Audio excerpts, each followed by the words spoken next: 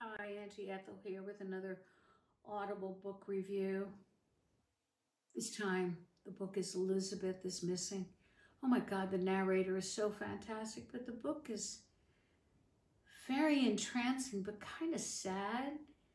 It's about this woman kind of falling into dementia, but she keeps trying to find her best friend who seems to be missing. And in her moments of clarity, we learn things about her life. And well, the book is very compelling, and the narration performances are really first rate. And I can't remember who wrote it. I'm sorry. It's a very unique book. Elizabeth is Missing. Get it on Audible.